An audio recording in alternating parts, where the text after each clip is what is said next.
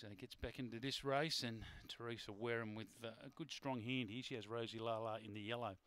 Odds are coming in. Dirty Attack along with the favourite Queen Lena, Rosie Lala, Marley on Fire. They've all been pretty easy outside this favourite Queen Lena, who just gets back out to $1.80 late in betting.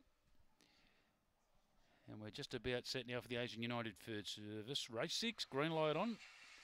Lure in motion, favourite in 1, Queen Lena, set and away. Jumped well, Queen Lena, but not as good as the outside Marley on Fire, who went straight to the lead over Queen Lena. Tiggerlong Reef behind those.